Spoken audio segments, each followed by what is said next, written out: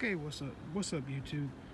Okay, today we're going to be going over a 2005 2500 HD and just basically showing a video of how it held up over the years since '05, since being bought brand new in '05. So if you look at it, it's an all-stock truck, 8 lugs, 2500 3/4 ton truck. It is basically, only thing that's been done to it is basically just front tint, on the front, and also just parts that's been replaced over the years, wearable parts. So today I'm gonna give you an in-depth look of the truck and just basically show you what it, where the little problems are. We're gonna basically just go over the truck really, and the next video will be the problematic areas, stuff that needs to be addressed, that hasn't been addressed. So here we go. Let's see. Okay, we're gonna go right here. I'm gonna start with I'm gonna go ahead and start with the outside. So we'll basically go with the outside. So you see it's a cat eye, it's 03 to 06 model year truck. So this is a 05. It's outfitted with the 6-liter Vortec with the 4080 transmission. It's not the Duramax. They have another model too, the 8.1 with the Allison transmission behind it, which is like a big block motor. So okay, here we go. Here's the things that have been added. Okay, step bars, those did not come from the factory, those are aftermarket. Okay, if you come on around and look, it does have dents and dings and stuff like that. If you look, it has a factory spray and bed liner that needs to be resprayed, but the bed liner has held up pretty good. So, and then we have a little dent up there in the front of the bed, as you can see. Coming on around. Now if you look, that the tires that are on here they are size or two bigger than the regular size, because those wheels would look small on here. So yeah, it really helps the truck, it sits it up a little bit higher, just trying to keep it practical, not a lift kits and all that stuff. I want to keep the practical, status of it, because you want to be able to put stuff in and out of the bed. Now if you come on around and look, the tailgate top, that's coming up too. We'll address that in another video. Overall, it's a clean truck. Just, minor scratches and dents and dings. So basically, let's look at the interior. The interior is in great shape. Those are the factory carpets. A little where my foot was, just a little bit of dirt. But it's pretty clean. Nothing busted or torn up. The only thing that's probably torn up is center console on the inside, and the headliner is trying to come down just a little bit. But other than that, everything else is holding up pretty good. The seats, I just got a cover right here on the seats. The seat is most sat in, so that seat over there is pretty clean. Headrest pretty clean. Carpet's pretty clean. It's just one little spot there, that's all. It'll come up real easy with the hot water extractor. Cigarette lighter, plug-ins. Alright, let's go to the back. Back seats pretty clean, immaculate. A couple of folders over there. Yeah, pretty clean. the back of the seats aren't stretched out. You know, usually these are stretched all the way out, you know, just all the way out, because, you know, people may store stuff back there. And, you know, I really think they should have did some kind of wiring through the fabric to keep it keep it in shape, you know, and make it a little bit more tougher. But this truck is in great shape. Now, I'm gonna go around to the other side. Okay, oh, we got one thing I got to talk about right here. The tail lights are basically, if you have those GM trucks that from 03 to 05 or 06, they tend to, when they sit out in the weather, the cover, it has a plastic cover that sits on top of the tail light, it comes off. So basically you have to, just replace tail lights. That's something small. That's not, bad or anything, It's not terrible. Coming on around. Bill Hurd Chevrolet is where the truck was purchased.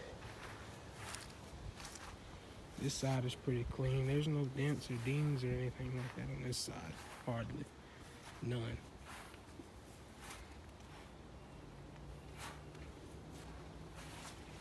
So yeah, just giving a walk around.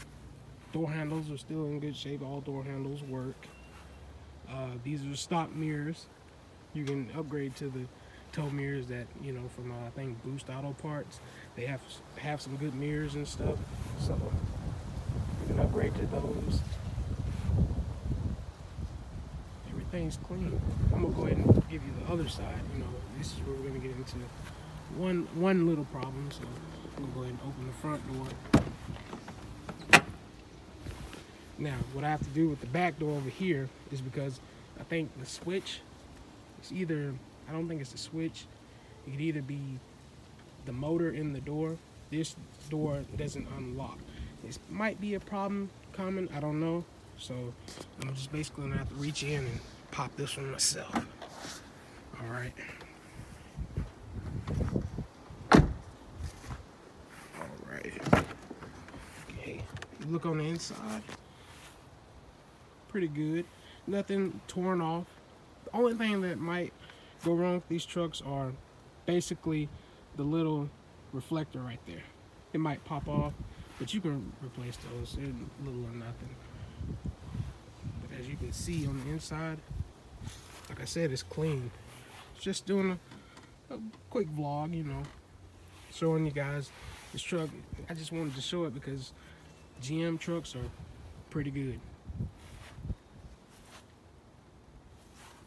Just a dent there, like I said, that dent to where if you force something into the bed and it's not gonna fit, don't try and force it, because that is what will happen. Just got a little scratch there, which is typical. I don't, you don't want to gripe and groan about that,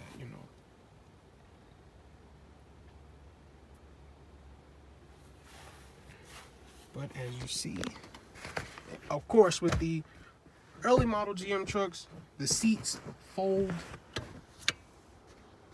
forward and then down. So there's, you see, I have the hitch right there. That's the box, from Inventive Hitches. Yeah, and there's your floor jack. Got a floor jack. Well, I mean, the spare tire jack, rather. But yeah, here. All right, I'm gonna go ahead and lock that back. Okay, go ahead and show you guys up under the hood.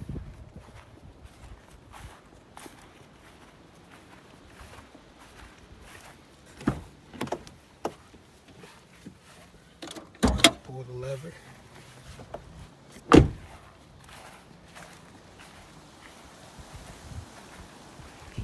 Go up under the hood. Okay, on the front, rock chips are common because the HD front end 05 to 06 trucks have basically a bigger hood on the front, so there's more surface that, you know, that you have for rock chips and stuff to just appear like that. So that's a common problem too. You know, that's nothing major. The bow tie is still in good shape, but just like you can tell where a rock hit right there, it basically just, you know, went through the bow tie. So go ahead and let up the hood. As you can see, there is the Vortex 6 liter stock air box. Nothing, we don't have a, you know, aftermarket air box. K&N makes a good aftermarket air box, you know, but it's better, like with this truck being dusty as it is under here. Probably gonna do an engine bay clean soon, and you know, get it cleaned up really good up under here, so that way, you know, you can keep her looking clean. And basically, there's the information for the catalyst. 6 liters, as you can see right there. Just basic information.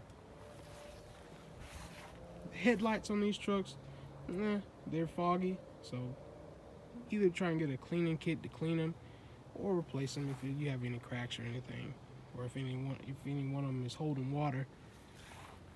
But basically, there it is, the 6 liter Vortex. A lot of these trucks, you'll find them in junkyards, and they're being pulled apart basically for that motor, because the 6 liters are very popular for LS swaps and, you know, different things like that. But yeah, everything's stock on the motor.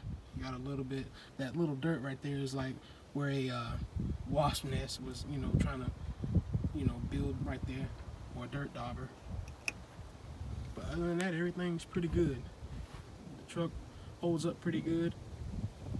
Just a little dirty. Just like I said, just need a little engine bay cleaning. Everything's good up under there. So basically, go ahead and close this.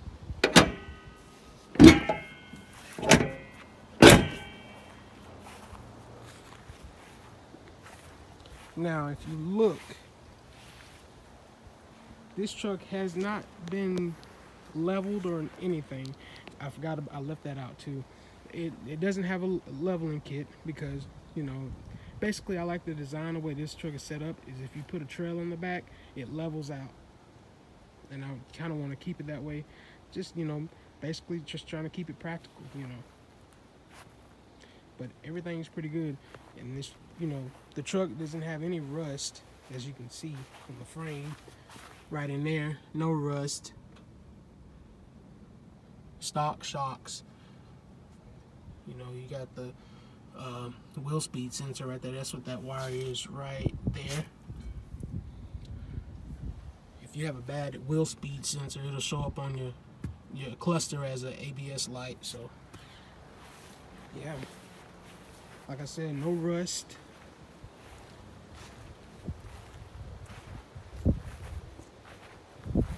Just a couple of chips.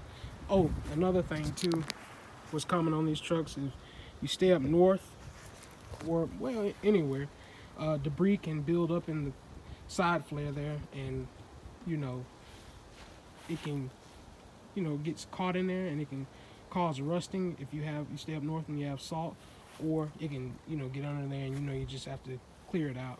You know, make sure it's cleared out. If you know, the flares you can keep them down south, but up north, take them off. That's my philosophy. As you can see, everything is pretty good. Don't have any cab lights. This model didn't come with the cab lights. Replaced the windshield too. Stock mirrors, like I said before. But yeah, here we go. This is it. So the next videos, I'm probably gonna start fixing a lot of the stuff that I pointed out in the video, and yeah, basically, you know, just it's gonna be a build series, but, you know, maintaining, you know. So this is the first video of the channel. It's, you know, just getting started. You know, starting with the phone. Start with a low budget. We'll work our way up. But yeah, this is the first video, and all right, thanks. And also, guys, make sure you subscribe, like, and comment, and just let me know some of the things you want to see on the channel, because we're basically going to be fixing a lot of stuff, you know, covering mechanical stuff, you know, different things like that. So make sure you subscribe, like, comment, share to a friend, tell a friend, tell a friend. Thanks.